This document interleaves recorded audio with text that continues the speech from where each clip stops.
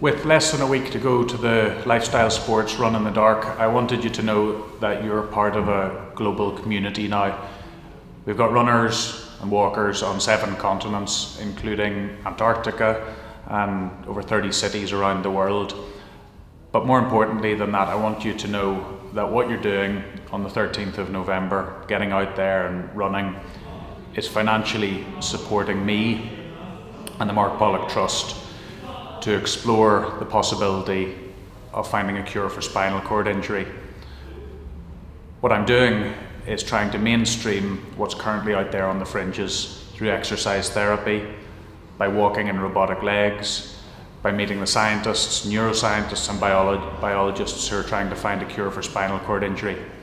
So if you're running, walking, volunteering, sponsoring, supporting, no matter what you're doing, I want you to know that it's making a difference as we try and find a cure for spinal cord injury.